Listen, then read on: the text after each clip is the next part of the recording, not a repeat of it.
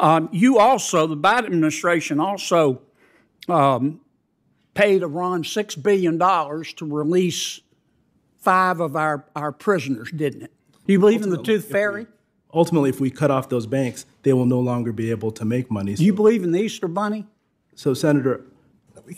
Thank you, Mr. Chairman. Mr. Secretary, the Biden administration has operated as Iran's best friend, hasn't it? No, I disagree completely, Senator. Well,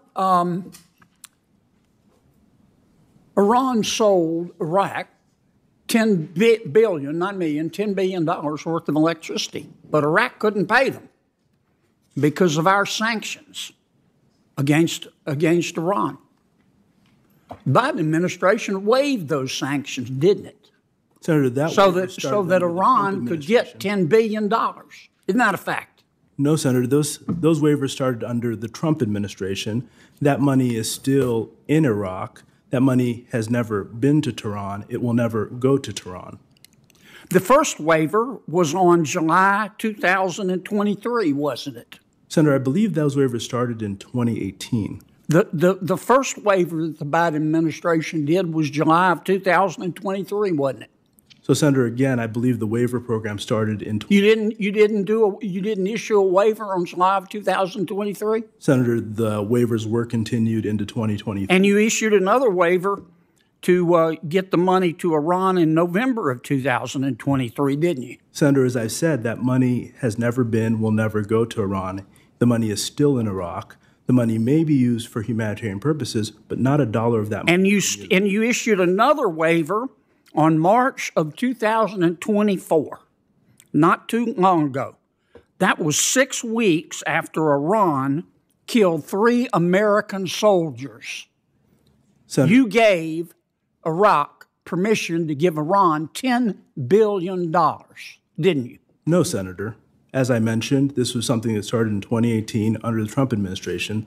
It allowed Iraq to purchase electricity and to store that money in Iraq. None of that money to date will ever go to Iran. The money is being held for humanitarian purposes. You're not telling the truth, Mr. Secretary. No disrespect, but that's just not true. Senator Menendez and Senator Scott made the point. We all know, unless you peaked in high school, you know that money is fungible. The Biden administration also paid Iran $6 billion to release 5 of our prisoners, didn't it? Senator, again, that money is in Qatar. None of that money has been used. It hasn't been moved. And as I said earlier, while money is fungible in the United States because we care about our people, it's not fungible for the Iranian. So the money's in Qatar, in a bank in Qatar? Yes. Now, what do you think? Who controls that bank in Qatar? Those banks are controlled by those individuals who run that financial institution. I see. So if President Biden says Qatar Bank, don't give this money to Iran, and the Qatar government says give the money to Iran, who do you think the Qatar Bank's going to listen to, Mr. Secretary? So, Senator, those banks in Qatar value greatly their ability to have a relationship with the United States because that's how they make money. Do you believe in the tooth fairy? Ultimately, if we cut off those banks, they will no longer be able to make money. Do you believe in the Easter Bunny? So, Senator, while I understand your point, fundamentally, none of that money has gone to Iran, and that money is not going to go directly to Iran. Now, you did the same thing with Maduro, you meaning the Biden administration. You guys did the same thing with Maduro in Venezuela. You removed all the sanctions on oil and mining, including gold, with Maduro, the dictator of Venezuela, didn't you? So GL 44 and 43 were put in place in Venezuela. 43 has already. Is that a yes? GL 43 has been removed. Yeah, so you said, okay, Maduro, we're going to remove Maduro, best friends with Iran and Cuba and China and Russia. The Biden administration removed the sanctions on oil and mining in Venezuela. Senator. And Maduro said, I promise you that I'll hold a free and fair election. And then he put all his opponents in jail. And the Biden administration has done nothing, hasn't it, except stand there sucking on its teeth.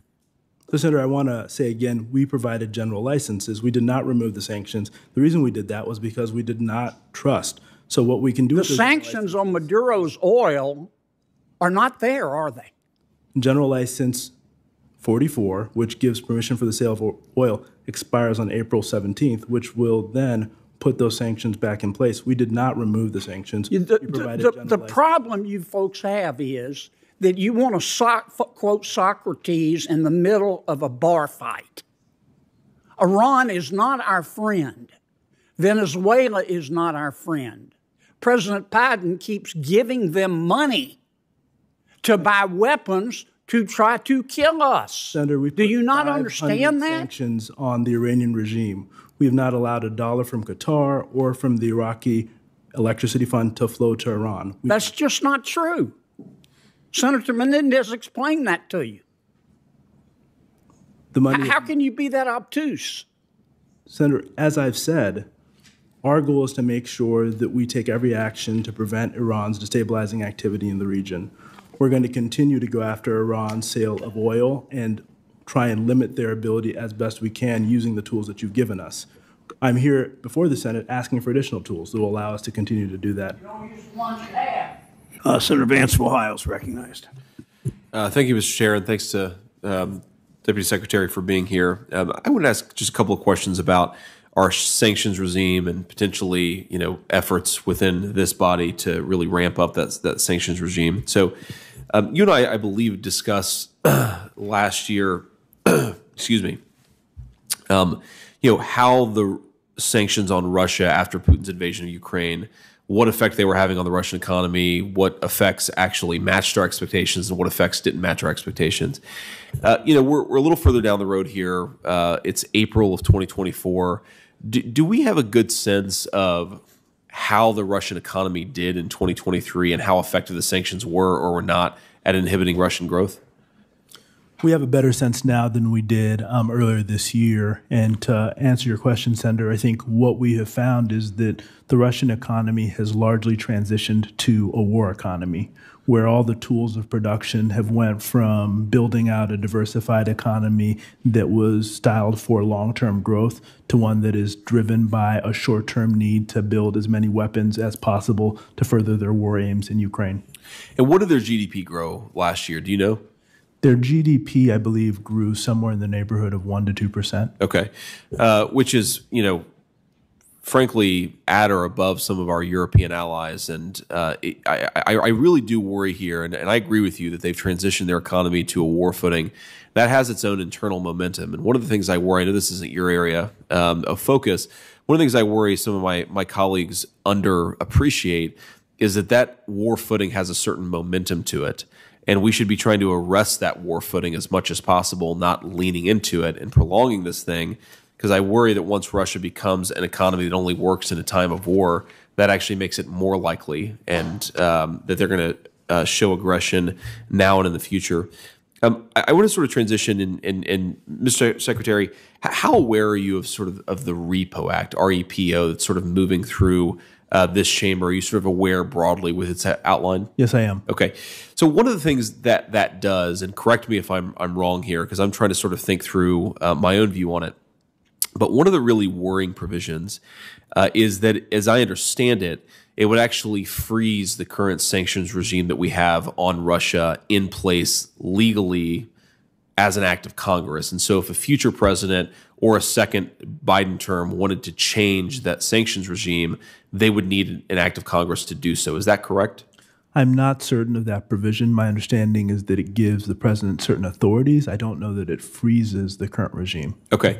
That's my understanding, at least, but I think worth having a follow-up conversation, and certainly my staff will follow up as well on that particular topic. Here's the thing that I worry about. I imagine that we have different preferences for who wins the next presidential election, Mr. Secretary.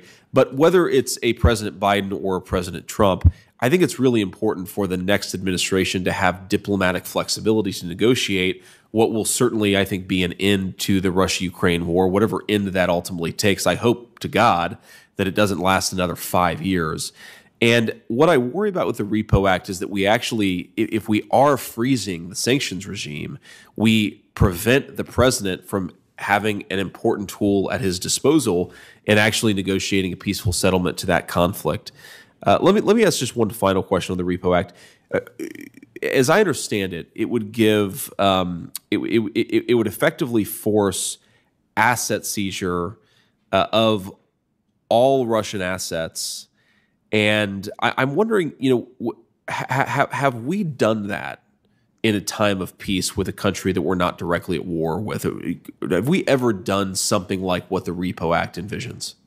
So, Senator, the one thing I am clear of is that my understanding, at least is the Senate version of the Repo Act, gives the president the ability to, doesn't require him to do so.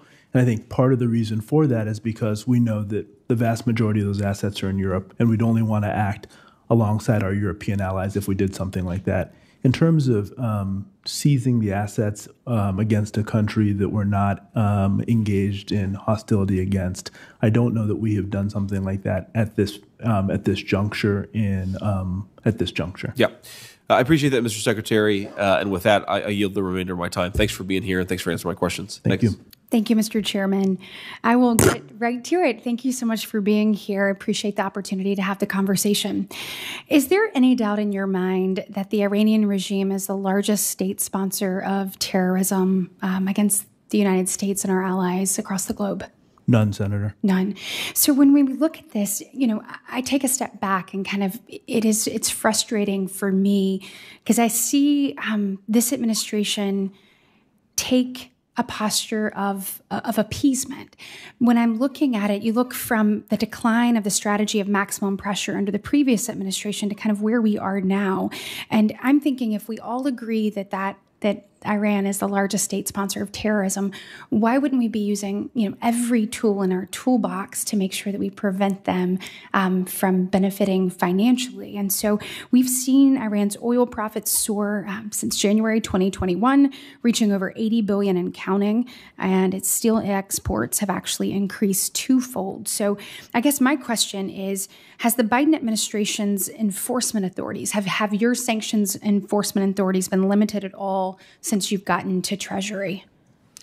No, Senator. We've put in place 571 sanctions against the Iranian regime, and I know that we've spoken personally about what's happening with steel, where we've sanctioned the top steel producers in Iran, and the steel they're selling today is illicit and illegal. We have to do more and must do more to cut off that illicit transaction, but those companies have been sanctioned by us. So let's talk about the steel specifically. What more do you think we could be doing? What tools do you need, or could we use at a greater level in order to crack down on that? So, Senator, one of the things we have to do and that we are doing is working closely with the intelligence community to find out how they're illicitly selling what is illegal steel at this point, to go after those nodes that are helping them to do that. So what you should expect is we're going to continue to take actions there. One of the reasons I'm here, though, is that you mentioned oil. And while Iran is selling oil, one of the challenges they're having is getting the money back to Iran, given what we're doing in the financial sector. The thing that I am worried about is that Iran will increasingly turn from using the formal financial sector to move their assets and increasingly use cryptocurrency because we don't have tools If there. you just look at where you are right here so if you look at, we hit Iran's oil, you mentioned the oil exports receipt, they reached a 5-year high last year of $42 billion compared to, if you look at the 2020 numbers, $7.9 billion. What do you attribute to that difference? One of the things that the Iranians are increasingly doing is they're consistently looking for ways to do everything from ship-to-ship transfers, using the gray fleet, using intermediaries to try and sell their oil. While we've put in place more than 500 sanctions against Iran, what we're finding is that the Iranian regime, given their desperate need for cash, is doing things to try and get around our sanctions. So we're going to continue to use our sanctions authorities, but ultimately that is going to continue to make it more costly for Iran to try and get around them, but they're going to continue to try. Are there any given the data points of this past year and it being a high versus where we were in 2020, are there any tools in your toolbox that you're not using to the fullest extent possible? So, Senator, I think the thing that I've asked my team to do is to come back to me and talk about what else we can do. And I think the key for us is not only what the United States can do, but how do we build an international coalition, frankly, because one of the things that we benefited from in the past was that it wasn't just the United States acting, but we were acting alongside our allies and partners. And while today we've been able to get other countries to come alongside actions we've taken against UAVs when it comes to Iran and some of their military components, we've been less successful in terms of going after their petrochemical industry. So I think part of this is a diplomatic effort to get other countries to join us in taking those actions, because what Iran is doing is that they're moving their petrochemical industry into the shadows, and they're doing things that have fewer touch points with the U.S. dollar, which is a thing that I can use. So we need to get other. Are there loopholes specifically that they're using with regards to Russia and China that where we need to close those? So in terms of the petrochemical industry, they're actually a competitor to Russia because fundamentally they're selling the same thing on the market. So I think they are not working together in this space. I think from my standpoint, we're using the tools that you've given us to try and impact them using our dollar-based tools, but they're often trying to transact in ways using everything from fund companies to other currencies that require us to build a broader coalition. So last thing, I only have a few seconds left. When you look at the switching gears at the Corporate Transparency Act for small businesses, what are you doing to ensure small businesses are aware of those new reporting requirements? One of the things I'm personally doing is speaking to small business interest groups and talking to them about what we can do to try and make sure that the small businesses they represent know about the act. And I think one of the things that we would appreciate is working with your offices so that we can go back to your district offices and do presentations about how small businesses can sign up. Fundamentally, what we know is that the vast majority of small businesses throughout our country want to do the right thing, will want to sign up. And by doing that, it allows us to find those illegitimate small businesses that are often creating threats. So I'm happy to work with your office to set up webinars in your district, to send people down to your states to help make sure your small businesses are aware. But we're launching an all-out campaign to make sure that small businesses throughout the country are aware of the need to register. Excellent. I just want to make sure that they have that outreach. So look forward to working with you on that. Thank you, Mr. Chairman. Judge, welcome. Thank you. You are probably the least productive member of your district court, isn't that right? Well, I have not considered myself in those terms, Senator. Well, let me explain what I mean. You have 125 motions pending that you've declined to decide. Let me finish. That's more than any other district judge in the entire Seventh Circuit. In fact, you rank 7th highest nationally, do you not? I am not familiar with those statistics, Senator Kennedy. You haven't looked? I did look in preparation for this hearing, but I didn't compare myself to others. You haven't seen that you ranked the 7th the worst in the country in terms of making decisions? You are the first to tell me this. And I think for me, I stress the quality of my decision making. And as I explained, I came on, I was the first district judge to come on during this administration. Yeah, but so were all the others. I mean, there have been 68 district judges confirmed in the 117th Congress. In terms of motions pending for more than 6 months, you rank number 3. You all came on at the same time. You all had the same problems with COVID. You're the 3rd worst. You really think of all the other district judges in the 7th Circuit, you're the one that ought to be promoted based on this record? Senator, this is something that I've discussed with my fellow judges. Many of us new judges from... I thought you said you'd never looked at these statistics. I haven't. These particular statistics I am not familiar with. But in terms of new judges, both from the current administration and the former administration, we are quite a collegial bunch. And oftentimes talk about the pressures of a new judge and the way reassignments work in our district, which is that you get for example, 300 cases. Yes, ma'am, I understand. I'm familiar with Yeah. the procedure in federal court. Here's what I'm trying to understand. Why is your record so bad? Well, I don't view it that way, Senator. When I look at the quality of my decision-making, the feedback that I get from parties, Well, of course, parties are not going to criticize you. They want you to rule in their favor. I understand, Senator Kennedy. I mean, that's just the way it works. Help me understand why you have such an abysmal record in moving cases. I mean, it costs a lot of money to litigate, and people are paying lawyers, and time is money. And of all the district court judges in the Seventh Circuit, you're the worst in terms of moving cases. Why do you think you deserve to be promoted over all of those others?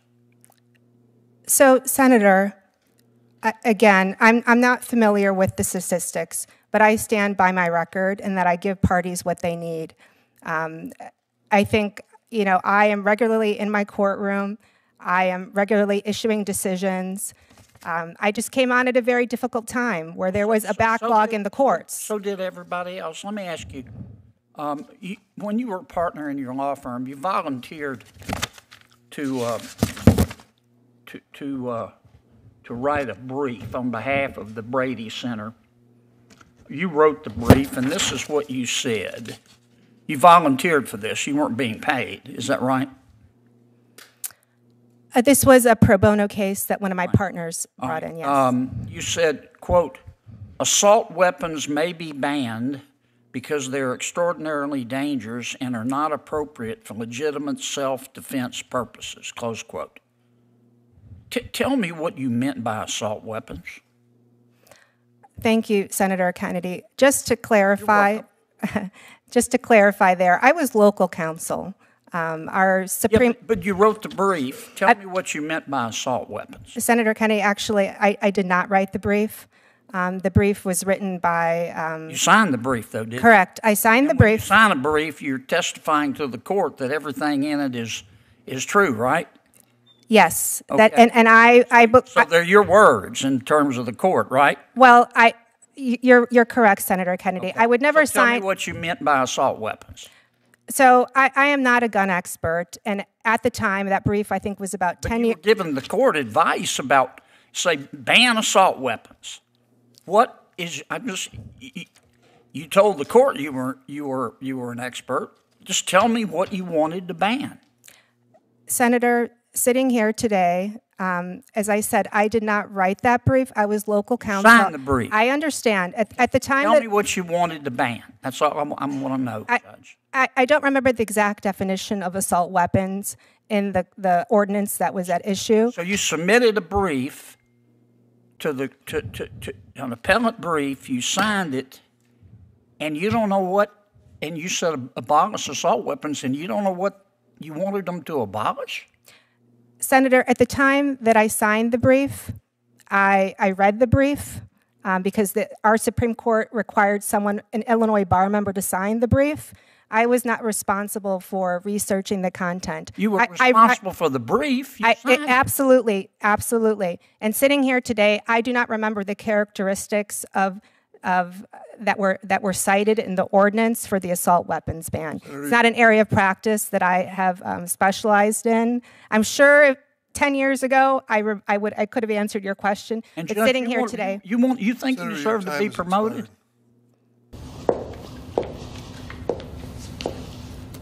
You're not an asshole, Mark. You're just trying so hard to be.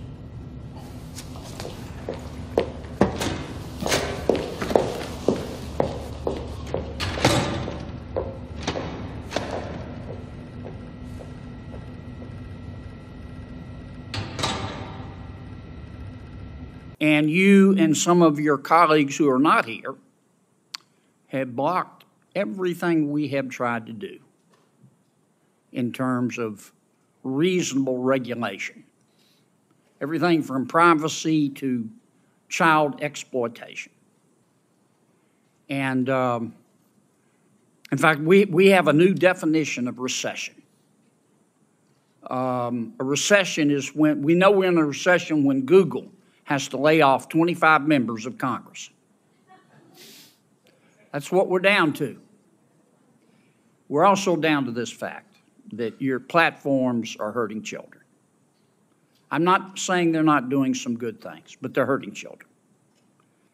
And I know how to count votes, and if this bill comes to the floor of the United States Senate, it will pass.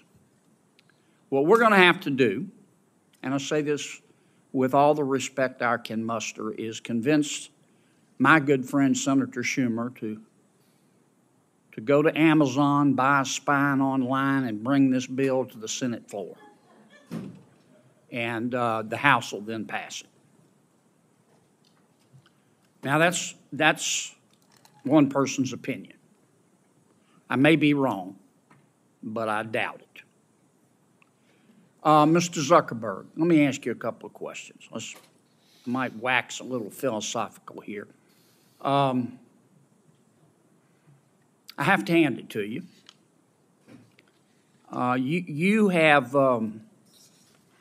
You have convinced over 2 billion people to give up all of their personal information, every bit of it, in exchange for getting to see what their high school friends had for dinner Saturday night.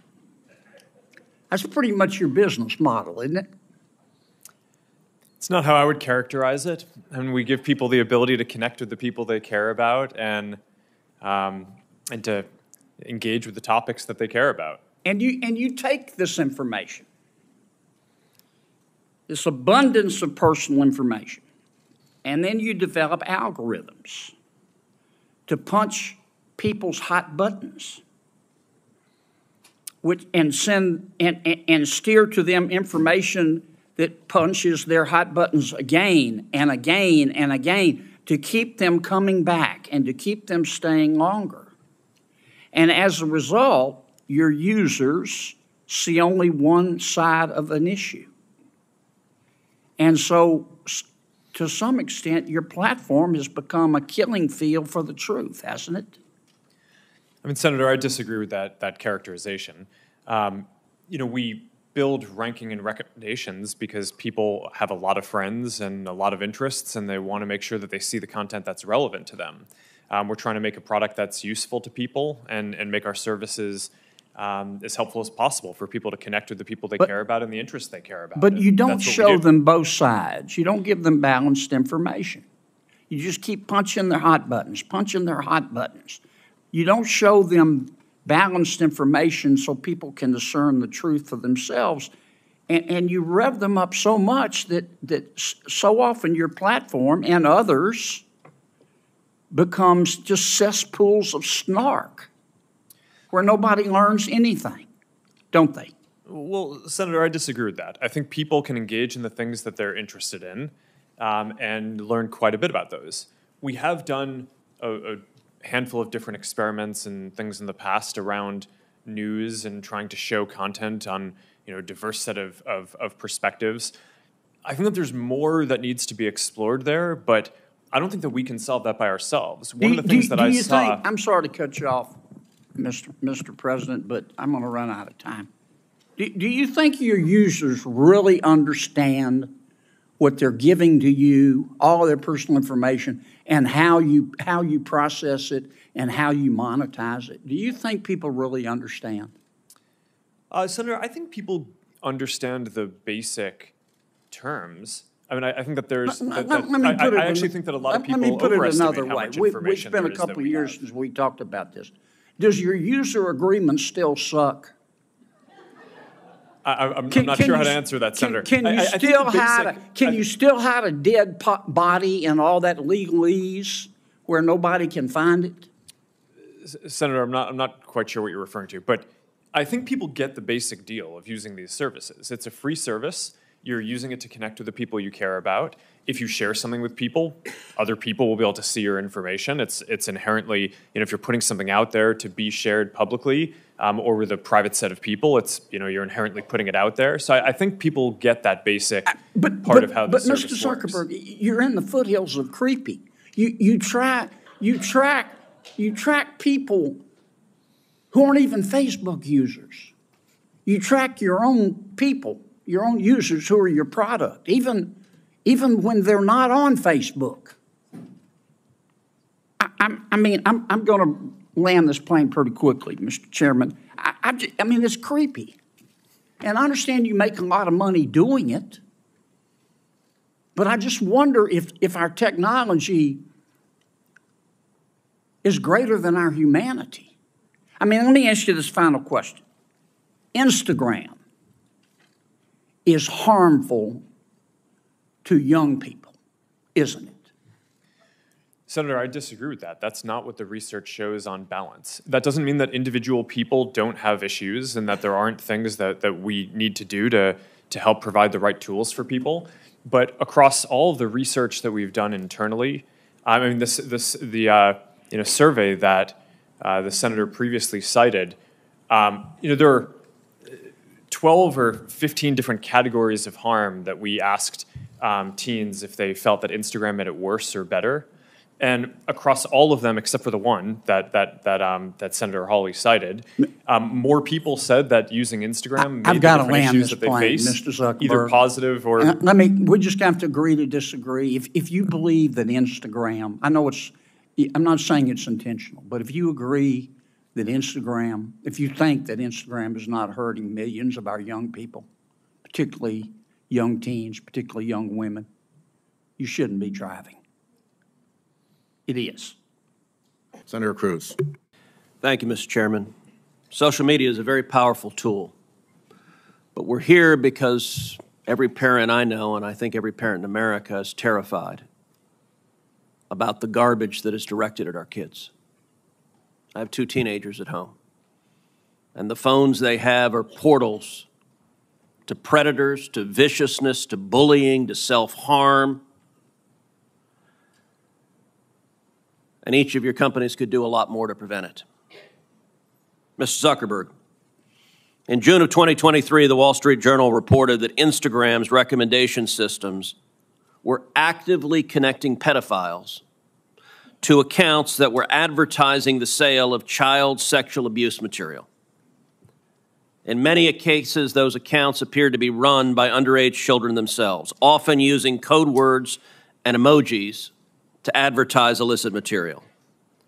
In other cases, the accounts included indicia that the victim was being sex trafficked. Now, I know that Instagram has a team that works to prevent the abuse and exploitation of children online. But what was particularly concerning about the Wall Street Journal expose was the degree to which Instagram's own algorithm was promoting the discoverability of victims for pedophiles seeking child abuse material. In other words, this material wasn't just living on the dark corners of Instagram. Instagram was helping pedophiles find it by promoting graphic hashtags, including hashtag pedwhore and hashtag preteen sex, to potential buyers. Instagram also displayed the following warning screen to individuals who were searching for child abuse material. These results may contain images of child sexual abuse. And then you gave users 2 choices. Get resources or see results anyway. Mr. Zuckerberg, what the hell were you thinking? All right, Senator. The basic science behind that is that when people are searching for something that is problematic, it's often helpful to, rather than just blocking it, to help direct them towards something that could be helpful for getting them to get help. Understand get resources. In what sane universe is there a link for see results anyway? Well, because we might be wrong. We try to trigger this warning, or we tried to, when we think that there's any chance that the results. Okay, you might be wrong. Let me ask you: how many times was this warning screen displayed? I don't know, but the you don't know. Why don't you know? I don't know the answer to that off the top of my head. But well, you know what, Mr. Zuckerberg? It's interesting you say you don't know it off the top of your head, because I asked it in June of 2023 in an oversight letter, and your company refused to answer. Will you commit right now to within 5 days answering this question for this committee? We'll follow up on that. Is that a yes? Not a will follow up. I know how lawyers write statements saying we're not going to answer. Will you tell us how many times this warning screen was displayed? Yes or no? Senator, I'll personally look into it. I'm not sure if we have. Okay, so you're refusing to answer that. Let me ask you this. How many times did an Instagram user who got this warning that you're seeing images of child sexual abuse, how many times did that user click on see results anyway? I want to see that. Senator, I'm not sure if we stored that, but I'll personally look into this and we'll follow up after. And what follow-up did Instagram do when you have a potential pedophile clicking on, I'd like to see child porn? What did you do next when that happened? Senator, I think that an important piece of context here is that any context that we think is child sexual Mr. Zuckerberg, abuse, that's called a question. What did you do next when someone clicked, you may be getting child sexual abuse images, and they click, see results anyway? What was your next step? You said you might be wrong. Did anyone examine, was it in fact child sexual abuse material? Did anyone report that user? Did anyone go and try to protect that child? What did you do next? Senator, we take down anything that we think is sexual abuse material on the service, and we do. Did anyone verify whether it was in fact child sexual abuse material? Senator, I don't know if every single search result we're following up on, but did you report the people who wanted it? Senator, do you want me to answer your question? Yeah, I want you to answer the question I'm asking. Did you report the people who click see results anyway?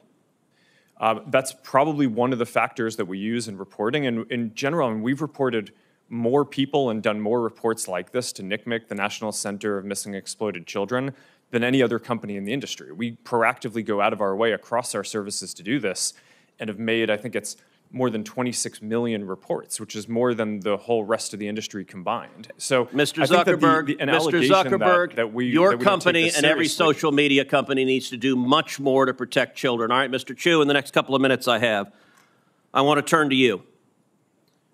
Are you familiar with China's 2017 National Intelligence Law, which states, quote, all organizations and citizens shall support, assist, and cooperate with national intelligence efforts in accordance with the law, and shall protect national intelligence work secrets they are aware of? Yes, I'm familiar with this. TikTok is owned by ByteDance. Is ByteDance subject to the law? For the Chinese businesses that ByteDance owns, yes, it will be subject to this, but TikTok is not available in mainland China. And Senator, as we talked about in your office, we built Project Texas to put this out of reach. So ByteDance is subject to the law. Now, under this law, which says, shall protect national intelligence work secrets they are aware of, it compels people subject to the law to lie, to protect those secrets. Is that correct? I cannot comment on that. What I said again is that we have because you have to protect those secrets? No, Senator, TikTok is not available in mainland China. We have moved the data into an American cloud infrastructure. TikTok is controlled by ByteDance, which is subject to this law. Now, you said earlier, and I wrote this down, we have not been asked for any data by the Chinese government, and we have never provided it. I'm going to tell you, and I told this when you and I met last week in my office, I do not believe you.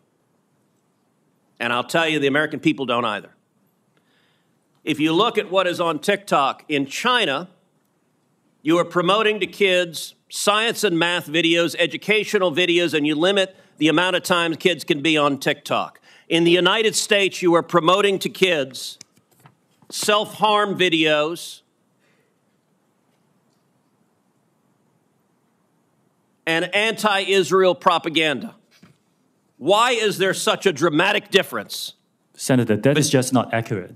There's not a difference between what kids see in China and what kids see here? Senator, TikTok is not available in China. It's a separate experience there. What I'm saying is... But you have a company that is essentially the same, except it promotes beneficial materials instead of harmful materials. That is not true. We have a lot of science and math content here on TikTok. There's so much of it. I created a STEM feed for 100 billion views. Let me point to this, Mr. Chu. There was a report recently that compared hashtags on Instagram to hashtags on TikTok, and what trended, and the differences were striking. So, for something like hashtag Taylor Swift or hashtag Trump, researchers found roughly 2 Instagram posts for every one on TikTok. That's not a dramatic difference. That difference jumps to 8 to 1 for the hashtag Uyghur. And it jumps to 30 to 1 for the hashtag Tibet. And it jumps to 57 to 1 to the hashtag Tiananmen Square. And it jumps to 174 to 1 for the hashtag Hong Kong protest. Why is it that on Instagram, people can put up a hashtag Hong Kong protest 174 times compared to TikTok? What censorship is TikTok doing at the request of the Chinese government? None. Senator, that analysis is flawed. The analysis is flawed. It's been debunked by other external sources like the Cato Institute. Fundamentally, a few things happen here. Not all videos carry hashtags. That's the first thing. The second thing is that you cannot selectively choose a few words within a certain time period. Why the difference between Taylor Swift and Tiananmen Square? What happened in Tiananmen Square? Senator, there was a massive protest during that time. But what I'm trying to say is our users can freely come and post this content. Why would there be no difference on Taylor Swift, or a minimal difference, and a massive difference on Tiananmen Square or Hong Kong? Senator, could you wrap up, please? Senator, our algorithm does not suppress any content simply based on this. To answer that question, why is there a difference? Like I said, I think this analysis is flawed. You're selectively choosing some words over some periods. We haven't been around as long as other apps. There is an obvious difference. 174 to 1 for Hong Kong compared to Taylor Swift is dramatic. And Senator Hawley, you haven't voted yet. You're next. And I don't know how long the vote will be open, but I'll turn over to you. Thank you, Mr. Chairman. Mr. Zuckerberg, let me start with you. Did I hear you say in your opening statement that there's no link between mental health and social media use? Senator, what I said is I think it's important to look at the science. I know people widely talk about this as if that is something that's already been proven. And I think that the bulk of the scientific evidence does not support that. Well, really, let me just remind you of some of the science from your own company. Instagram studied the effect of your platform on teenagers. Let me just read you some quotes from the Wall Street Journal's report on this. Company researchers found that Instagram is harmful for a sizable percentage of teenagers, most notably teenage girls. Here's a quote from your own study. Quote, "We make body image issues worse for 1 in 3 teen girls." Here's another quote. "Teens blamed Instagram," this is your study, "for increases in the rate of anxiety and depression. This reaction was unprompted and consistent across all groups." That's your study. Senator, we try to understand the feedback and how people feel about the services. We can improve Wait a minute. Your own study says that you make life worse for 1 in 3 teenage girls. You increase Senator, anxiety and depression. That's what it says. And you're here testifying to us in public that there's no link. You've been doing this for years. For years, you've been coming in public and testifying under oath that there's absolutely no link. Your product is wonderful. The science is nascent, full speed ahead, while internally you know full well your product is a disaster for teenagers. Senator, and yet you keep right on doing what you're doing. Right? That's not true. That's not true. Let me show you some other facts I know that you're familiar with. Wait a minute. That's not a question. That's not a question. Those are facts, Mr. Zuckerberg. That's not a question. Those aren't facts. Let me show you some more facts. Here's some information from a whistleblower who came before the Senate, testified under oath in public. He worked for you. He's a senior executive. Here's what he showed he found when he studied your products.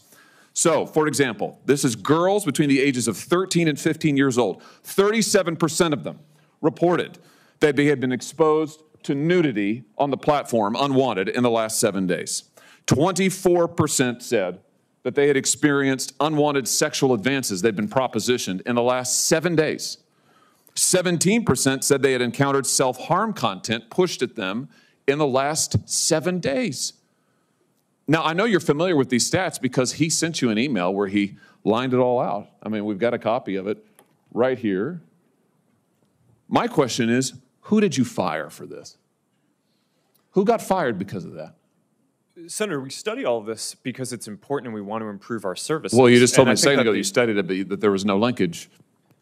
Who did you fire? I said you mischaracterized. 37% of teenage girls between 13 and 15 were exposed to unwanted nudity in a week on Instagram. You knew about it. Who did you fire? Senator, this is why we're building all Who these did you different fire? tools. Senator, I don't think that's... Who did you fire? I'm not going to answer that. Because you didn't fire anybody, right? You didn't take any significant I don't think action. it's appropriate to talk about like It's not individual appropriate. HR decisions. Do you know who's sitting behind you? You've got families from across the nation whose children are either severely harmed or gone, and you don't think it's appropriate to talk about steps that you took? The fact that you didn't fire a single person? Let me ask you this. Have you compensated any of the victims? Sorry? Have you compensated any of the victims? These girls, have you compensated them? I don't believe so. Why not? Don't you think they deserve some compensation for what your platform has done? Help Senator, with counseling services? Help with dealing with the issues that your services caused? Our job is to make sure that we build tools to help keep people safe. Are you across going our to compensate platform. them? Senator, our job and what we take seriously is making sure that we build industry-leading tools to find harmful content, make money. take it off the services, To make money. and to build tools that empower parents. So you that didn't help take working any people. action. You didn't That's take not any true, action. Senator. You didn't fire anybody. You haven't not true. compensated a That's single not- victim. that's Let not me what I ask you said. this. Let me ask you this. There's families of victims here today. Have you apologized to the victims?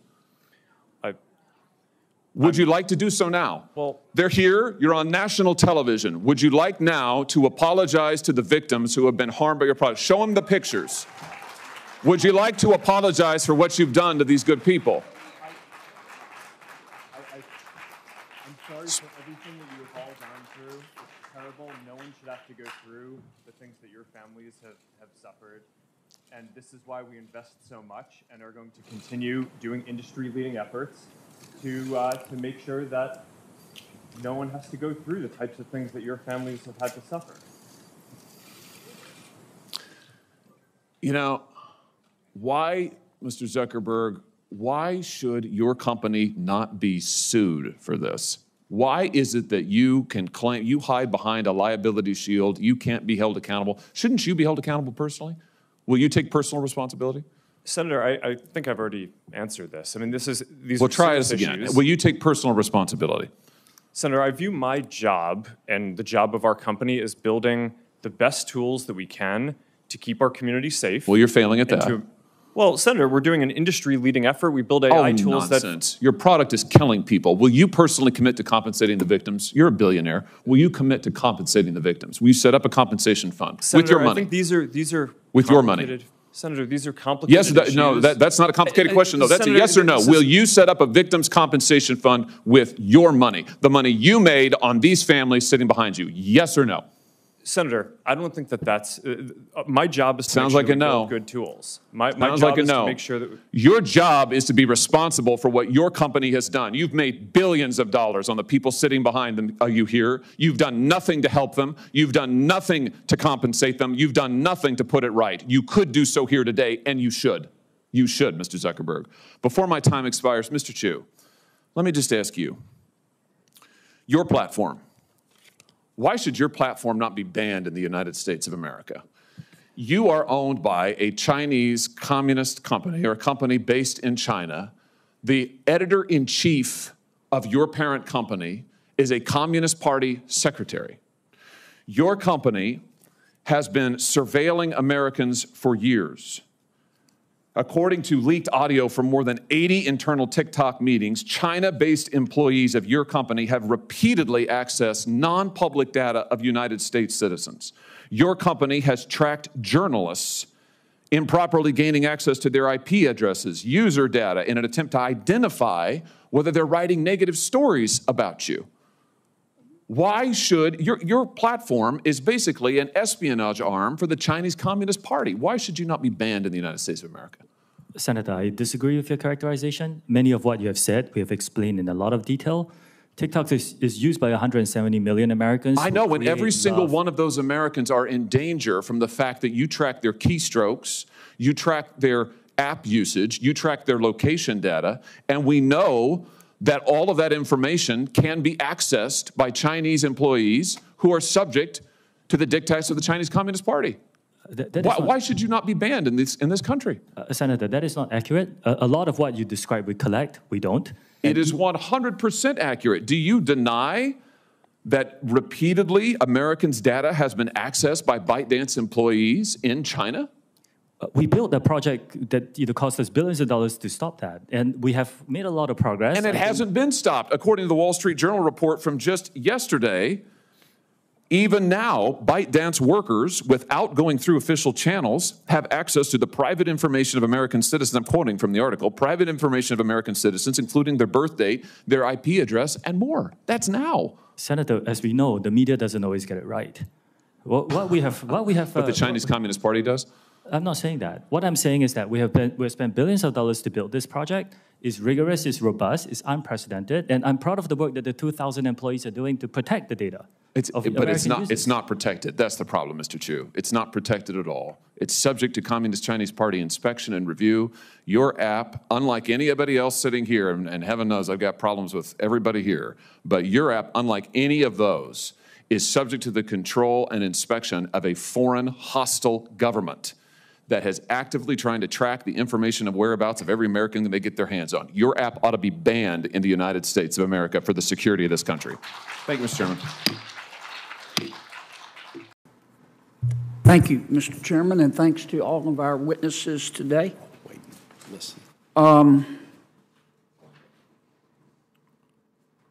Professor Sarin, you're a professor at Yale Law School? I am. Okay. And I see you've been pretty active on Twitter. I'm looking at one of your tweets from a few months ago, October 30th, 2023. I'd like to read it to you. The House Republican stance is, I kid you not, support for Israel as long as we make it easier for people to cheat on their taxes. End quote. Did you tweet that? That's correct, yes. Okay. How many Republican congressmen or women did you talk to before you made that statement? I was reacting to the fact that, and we've talked about it actually. Yes, so ma'am, far but in this. first, if you could, how many Republican congresswomen or congressmen did you talk to? I didn't talk to them. I actually was just reacting to the legislation that was proposed. You didn't talk to any of them? No, sir. Before you said that every single one of them supports Israel only if it is made easier for people to cheat on their taxes? I actually don't think that every single one of them believes but that. That's what you said. But I do think that the legislation passed by the House reflects a statement of purpose that in order to support Israel, it's important I'm looking at what you said. Allow what your taxpayers to be able to cheat on their taxes. You said that every single House Republican, none of whom you talked to, would only support Israel if it was made easier for Americans to cheat on their taxes. Now, you said that, and you didn't talk to any of them. Senator Kennedy, I am struck by, and perhaps this is something on which we agree, that it is incredibly important to support Israel. It is also incredibly important to make sure that taxpayers at the top of the distribution we agree on Israel, but share. I just can't believe you would say this about members of Congress. It's pretty pejorative, vicious. Let me finish. Without talking to them. I mean, would it be possible for somebody to support a reduction to the IRS budget because they simply believe the federal government ought to have a balanced budget? Would that be a fair position? Would that be a principled position? Except that actually doesn't work with respect to defunding But would the it be a IRS. principled position? it wouldn't be an accurate position because defunding But you don't the know because IRS you didn't talk to anybody, did you? Well, you just said it. Defunding the IRS, the CBO agrees, everyone who's testifying today agrees that that is going to add to deficits, not reduce them. Could it be that a House Republican wanted to reduce the IRS's budget because they think that the IRS is a model of inefficiency and shouldn't be rewarded with more money? Well, could that have been a possibility, a motivation for the way they voted? Kennedy, I so appreciate that question because the reality could that have been a motivation for the way they voted? And it relates very closely to what Senator Could that said. have been a motivation for the way they voted? That you've seen an inefficient Could that have IRS. been a motivation? If you allow for the way witness they to voted? answer, you might get your answer, Senator It Kennedy. frankly couldn't have been. It could or couldn't? It could not have been. How do you know you didn't talk to him? Because the reason why you've seen You the just IRS made this statement that hasn't been able. every Republican in the House supports Israel only if it has been made easier for people to cheat on their taxes. Could it be that maybe a House member thought that, well, the more money we spend, the more deficits we have, and the more deficits we have, the more pressure is put on interest rates, and the higher interest rates go, the more it hurts the poor. Could that have been the position of one of the House Republicans? Senator Kennedy, could it have been theoretically? Couldn't have been because everyone it couldn't have agrees. been? It frankly couldn't. How do you know you didn't talk to him? Well, I know that everyone agrees, including witnesses across the aisle, including CBO, including every single tax expert that has contemplated this question, that defunding the IRS makes deficits worse, not better. And so this is a deficit I just find it, measure. Professor, appalling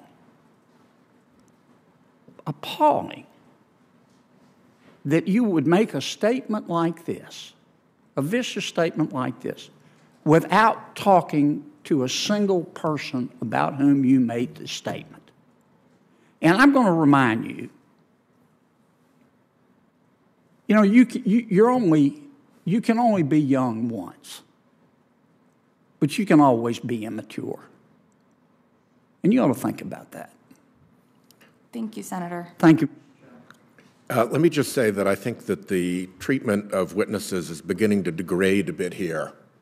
And I'm going to strike some commentary if it continues down this road. I think personal insults to witnesses are not appropriate, and I will not be tolerant of that in this committee. Well, could I respond, Mr. Chairman? You're going to fire away. I think you just called a you're going to do what you got to do, but I'm going to continue to use my time.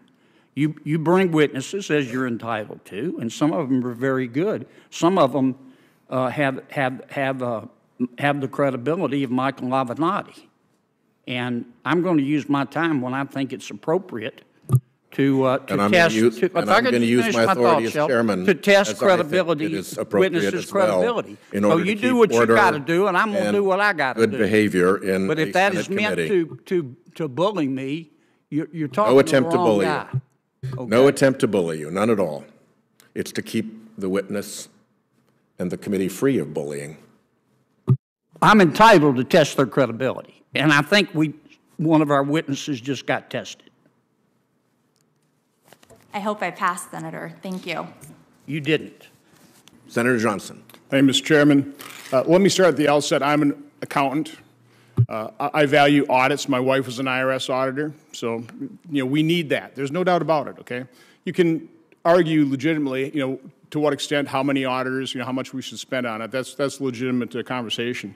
I do have to admit, though, every time I hear the chairman or the chairman of the Finance Committee say the word wealthy tax cheat, I think of the name Hunter Biden and all of the Biden family members who have been participating in his influence peddling grifts. I think it's interesting, as much as this hearing is emphasizing on audits, that when Senator Grassley and I were conducting our very legitimate investigation, using our constitutional responsibility of oversight, when we were investigating tax cheating, influence peddling, money coming in, tens of millions of dollars from foreign entities to impact potentially U.S. policy, Democrat senators, our ranking members, not only frustrated, I would say obstructed our investigation by falsely claiming we were soliciting and disseminating Russian disinformation. Now, that just happened to parrot what we've now found out the FBI set up their Foreign Influence Task Force, what they were doing in their catch and kill operation, find derogatory information that was being developed by 40 confidential human sources, and then go kill it. Go say, no, don't look into that. Don't go down that investigatory hole, because that's Russian disinformation.